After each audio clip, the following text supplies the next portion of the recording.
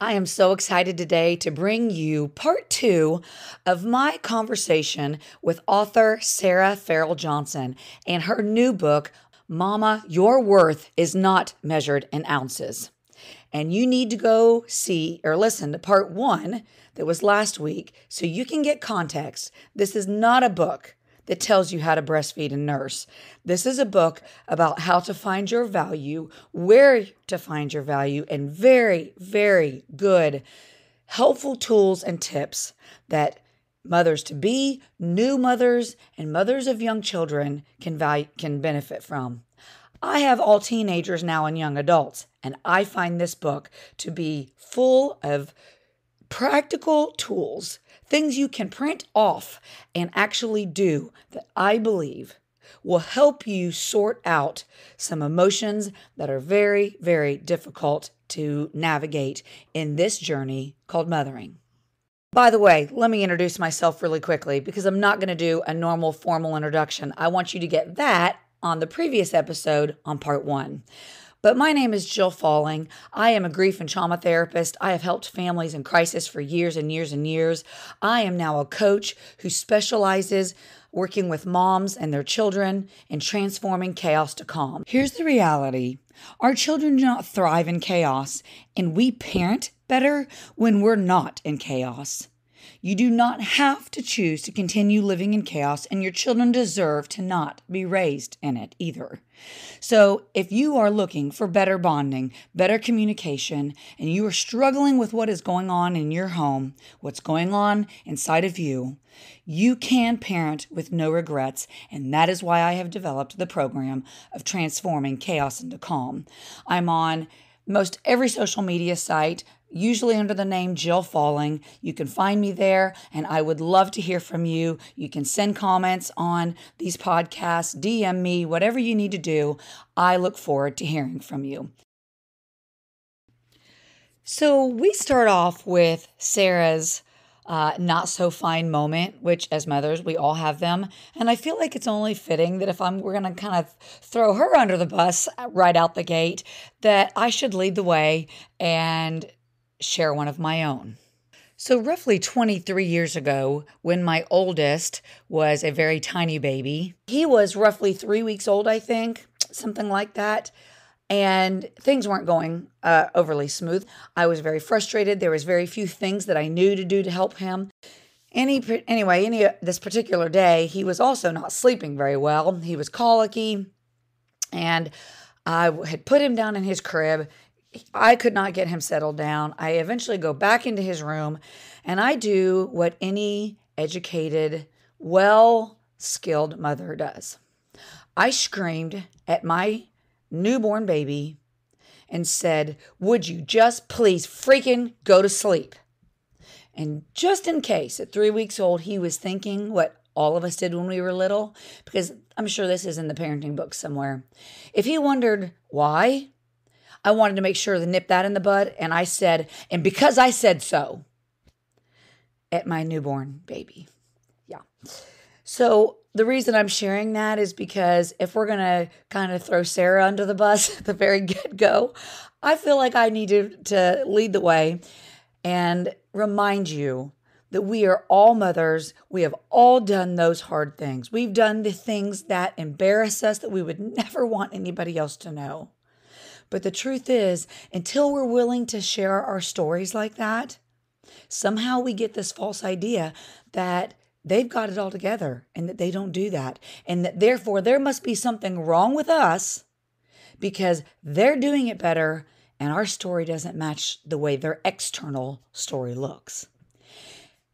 I did nothing that day to help my son get to sleep.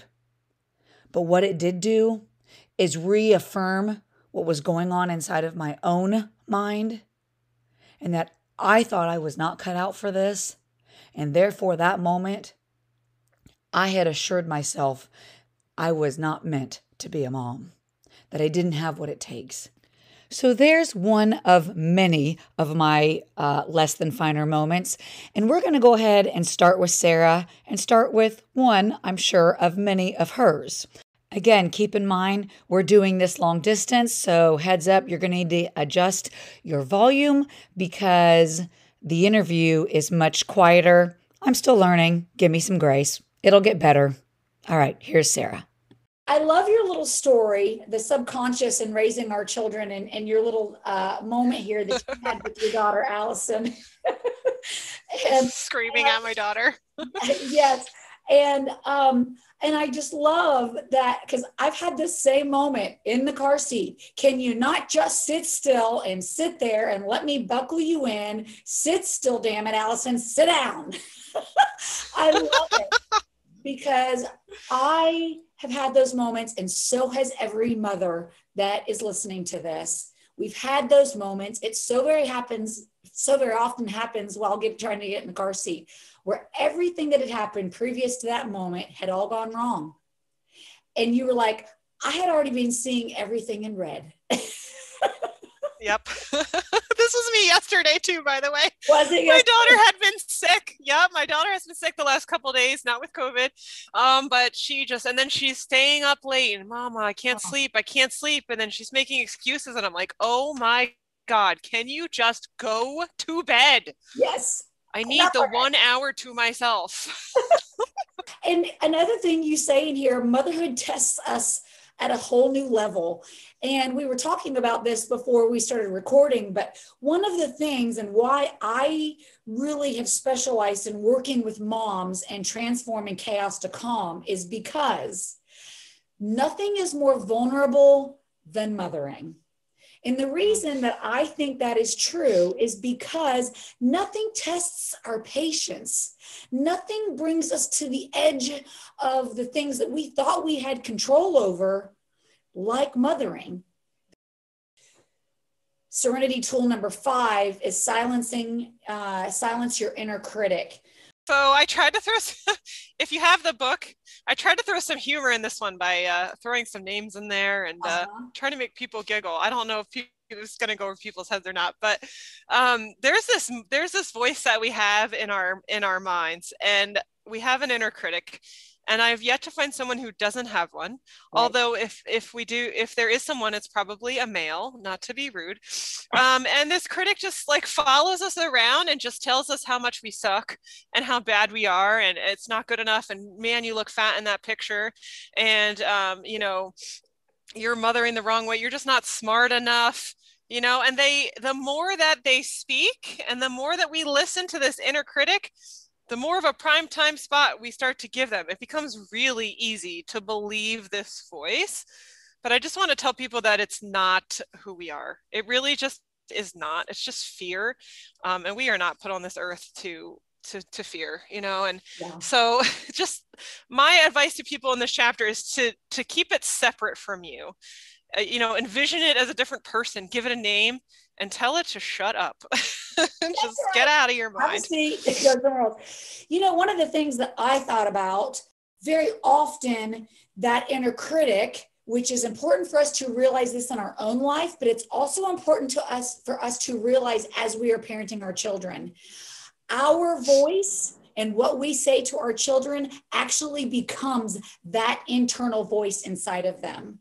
So very often our inner critic happens to be whatever parent we have that was the most critical. Yes. And for some of us, it is the more perfectionistic parent, the parent that had the louder voice, or the one we spent the most time with. We then become that inner critic for our children. Be careful, little mouths, what you say, moms. It's I have to remember that all the time, because as I speak to my children, so will they end up speaking to themselves, and they won't even know where it came from. And if I am really harsh and I am really critical of them, and I point out all of the things they're doing wrong, guess what they end up doing to themselves? The very same thing. That's right. But the opposite, in their subconscious. And the good news is that when we praise them and we point out the things they're doing that's right, which I really use a lot in my program, is changing the energy in your home and pointing out and catching your children doing the things that are right. you also affect that inner critic by enforcing positive reinforcement of what they're doing that's right. And that is so powerful Absolutely. for our kids. Chapter 8, Serenity Tool number 6, focus on your emotions. I love your quote here. It says, don't get upset with people or situations. Both are powerless without your reaction. And that is a quote from Buddha. And I was just like, that is so true. Your reaction gives so many things power. And I needed to say this to myself last night as my kid wouldn't go to bed and she's throwing things across the room because she's so mad. And I'm like, oh my God. And I'm just giving her reaction after reaction. And I'm like, why can't I just calm down myself? Yes, yes. Well, you talk about law of attraction here. This is genius. The Tale of Two Wolves. I think so many people are familiar with this. But you give a little picture thing that quickly tells the tale of two wolves, and I'll not go into it because I want people to go get this book and read this. But the wolf who wins is always the wolf that you feed. And we talk about this all the time. I was even talking to some of my girlfriends this morning. I'm like, hey, whatever you feed is what you're going to get more of. You pick it. Right. Pick it wisely, and it requires some self-thought. The law of attraction, what you give into is what you're going to get more of. That is so important in parenting, but it's also so important in what we spend time thinking about and our own energy. And so I think that has a whole lot to do with the mental component of all of this and how we view what we are giving to our children, are we enough for them? And all of these things, we have to constantly stay on top of the mental game. I love the Wheel of Focus. Yeah, Anna Maria Nagy, I think, is the person. But it's a helpful tool you can find and print out to help focus your emotions on what you do want to feel when it's challenging. Yes. You know what I love about this? And I'm telling you, I printed this thing off and I have already emailed it to some of my clients. I even used it myself because here's the deal. Mm-hmm. This is it for those of you guys listening. Again, it's circles, and in the middle, you are going to write what you want. But then on the outside, it has spaces for you to start kind of proving to yourself what you're doing to move in the direction of getting what you want. And so you have done a great job. You provide the link, so it's real easy in PDF form to just get that and print that off. And it gives you instructions with it. Sometimes you need to see in writing that you are making progress. That's right? True. And so. Yeah, and what you already have, like they could just be little things that you already have, That's exactly right. Actually, that is a great point. Things that steps you already have taken to move yourself in the direction of what you want. Maybe it's the fact that you got a lactation consultant. Maybe it was the fact that you actually reached out to even make the phone call or even made the appointment. That can be the hardest part sometimes. It's just asking for help. True. Yeah. So this wheel, it's called a wheel, and it helps get you moving. You kind of gain more power. The more you write, the more power you kind of gain as you go around your wheel. So that's a good visualization. It's the idea of snowballing. Yes. It just it grows bigger and bigger for you.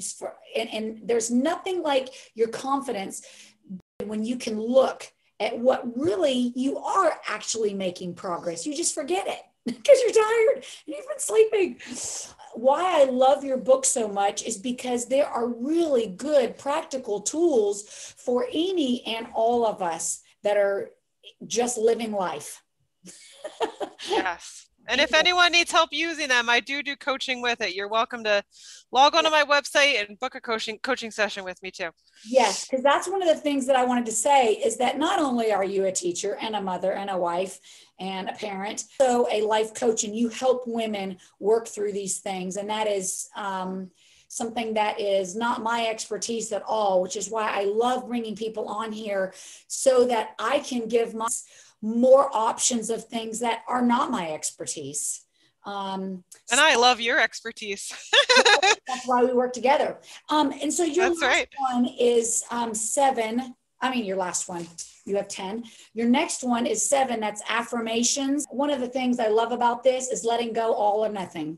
That Mm-hmm. all or nothing thinking is paralyzed me. And I can't tell you how many situations in my life where I would not move because I was all or nothing kind of thinking. It's hard. It's hard. It's easier to cling to all or nothing because we feel like we know it or we don't, or we're comfortable in it or we're not. And if we can decide to live in the gray area a little bit, that's where the growth happens and that's where we gain our Yes. confidence. Yes. And being in the gray has never been my forte. Yeah, me too. Guess what parenting's going to do to you? Ah, it's going to make everything Get look better at very everything. gray. Yeah. It's true. It's true. The next part is number 8, and that's mindfulness. And this is where you really talk a lot about the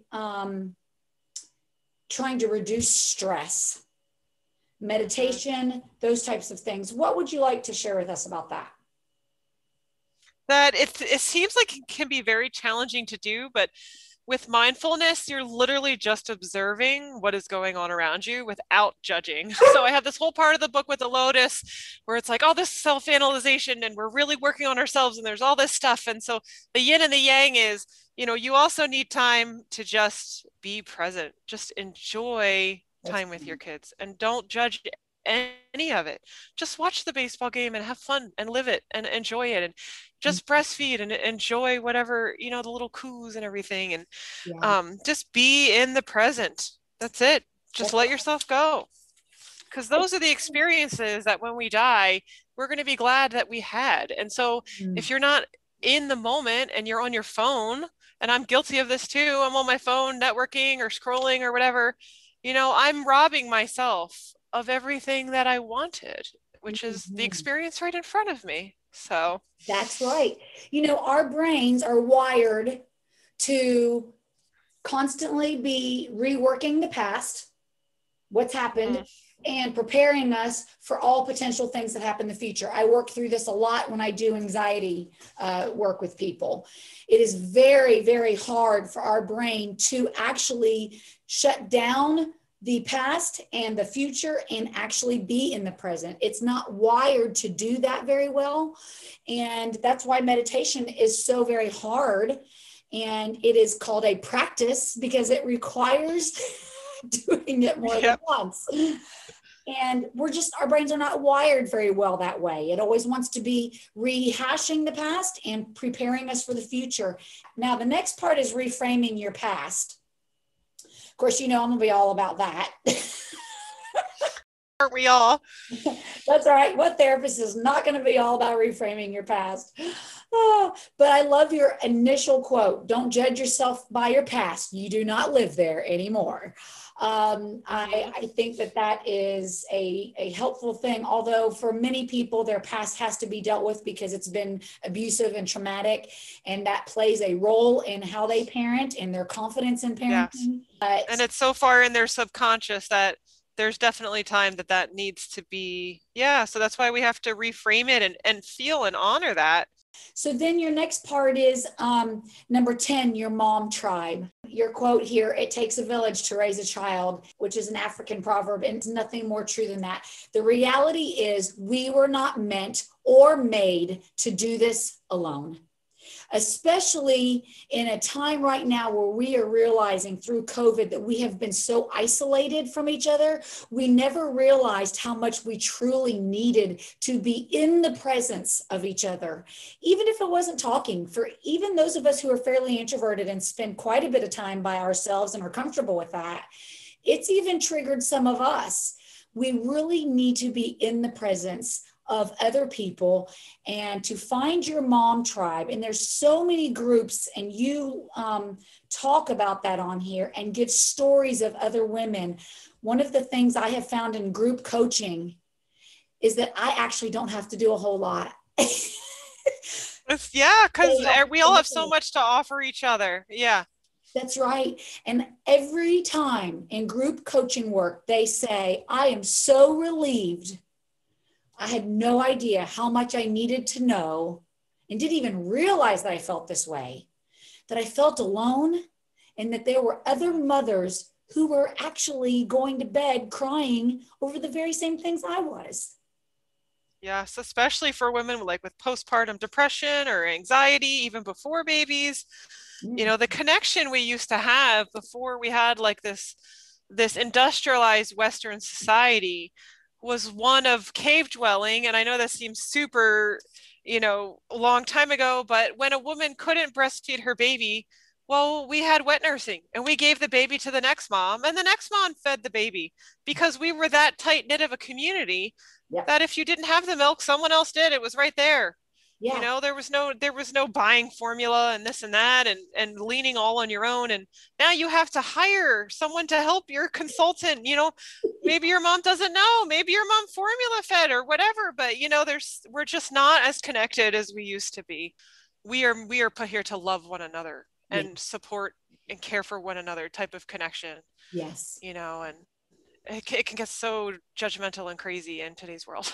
It is. That's right. I think you're right. And I would love to wrap this up by your example of the cork. I have thought a lot about this cork. Oh, and I love wine. So I was like, I'm ending with some wine because I love me some red. That's a great way to end. And you have a great picture of it too. I will read this part that's from, let's see, this Abraham Hicks. Is that who this is from? Yes. Okay. Yep. Take a hold of that cork and hold it under the water.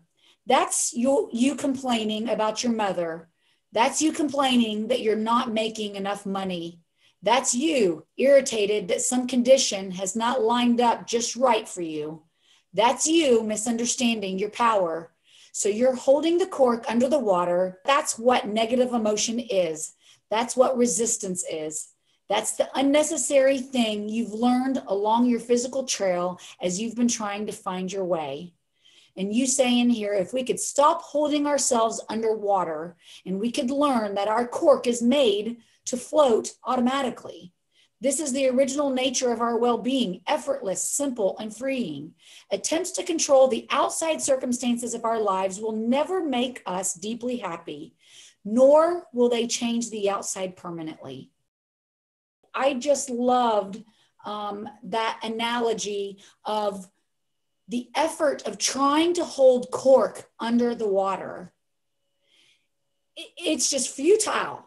It's so stressful. And we don't even realize we're doing it. And some of it is thought patterns that, like you said, from our parents, or that's just in our subconscious. Mm-hmm. And one of the things that's real easy is like realizing that taking responsibility for whatever it is, taking self-responsibility gives us our power back. Mm-hmm. And oh my God, I fought with this recently. Like I'm trying to lose weight. And I've been on a whole bunch of paths for this, and I made a lot of growth. And I was really stuck for a long time on, I don't want to count calories because I just don't want to. Yeah. And you don't have to, but I think for me, that was something that was holding me back. And I was really holding my cork under the water and giving my power away and not taking responsibility. Whereas if I could just relax, put it in the app, it takes 5 minutes. Mm-hmm. That could actually be a good tool for me. Yeah. So we do this to ourselves. And on one of the apps, all you do is have to just scan the barcode, and it puts it all in the scan it in. You don't even actually scan it in. You don't need to be obsessive about it, but you know what? It can be a good tool, and I need to allow myself to stop getting in my own way. I get in my own way all the time. Yep. I do too. I do too. Well, I love how you say in here, that happiness is right in front of you right now. May you find more enlightenment as you continue along your journey, and may you inspire the same happiness in others as you also come alive. Happy breastfeeding, and cheers on, Mama. I think that is fantastic. And I thought, what a great way to end the book. You then, by the way, have one more chapter where you list a lot of resources that is extremely helpful, very user-friendly for moms to be able to connect to. And I think that you have done a phenomenal job. I think moms, whether you are nursing or not, whether you have newborn babies or not, moms to be, but grandmothers, people who are going to be buying baby gifts, this book is full of support, encouragement, and useful tools that really do help move the needle forward. And I think that you have just done an incredible job, and I'm super proud of you for doing this in 2020 when everything else was kind of crazy, and you were also trying to basically heal yourself, and I can relate to that. Thank you. It was a bucket list item, and I'll share this with everybody. I told Jill at the beginning, she said, did you always know that you wanted to be an author? And I said, well, I always wanted to be a teacher, and I've always wanted to be like a guider. You know, I've loved it when people guided me. That really made an impact on me. And then in my 20s, I'm very solid in my career. I'm in my 30s now. And in my mid 20s, I picked up my husband at the bar. And it's funny because people don't meet like that anymore. People meet online, but I literally just walked into this bar, looked him up and down, and I was like, wow, this guy's hot. I want to be with this guy. He is hot. And, we ended up hooking up, and I thought he would be a one-night stand. And here we turned out married with 2 beautiful children. And he said to me on our second date, he gave me a call back and he said, let's go on another date. And I was like, wow, I can't believe he called me, but great. And he's like, well, what's something you always wanted to do? And I was like, I've always wanted to author a book. Like, I've always wanted to be an author. And he goes, me too. And I had no idea what it would be about. And I just want to tell people that just keep following your passions and just keep coming alive, because you don't need to be a doctor. You don't need to be in that field of study. I'm not like a lactation consultant or anything. I don't offer any physical advice in this book.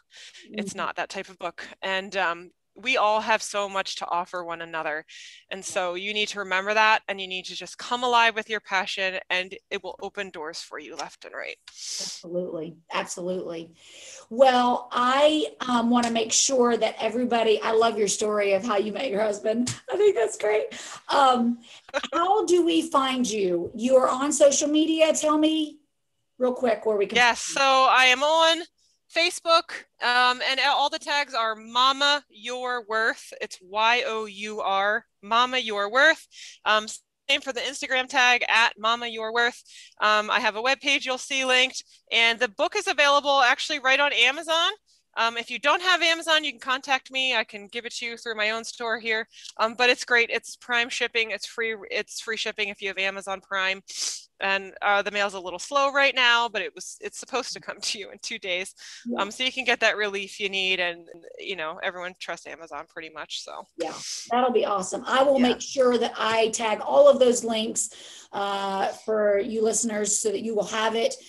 Time, your investment, and if you gave this as a gift, you are giving them a fantastic gift for that mother. So, well, Sarah, thank you so very much for meeting with me today and sharing your story and sharing your book with us, because you truly are giving out into the world something that I know it's kind of like birthing another baby. Well, thank you for having me. And I love following you as well. And the chaos to calm is something all of us can relate to. So I can't wait to see that grow and bloom and see your gift really affect millions as it deserves to. So. Well, thank you. And you too. All right. So have a great rest of your day. Thank you so very much. And I will close it out here. So that wraps up my conversation with Sarah. And I want, if you hear anything in this conversation today, to hear and realize that you do have what it takes. There may be some additional skills you need, and this book is where you need to start. But you do have what it takes. There is hope. You can do this, and you can do it well, and you can enjoy it. So thank you for listening to the Uplift Effect podcast. And also, don't forget to share this with your friends, to send the links to them, to subscribe, to thumbs up, to comment. All of those things are helpful for feedback for me, but it also gives us the opportunity to help reach more moms, to encourage them, to give them support in this journey. So thank you so much for listening. Thank you for sharing, and I will see you and talk to you next Monday.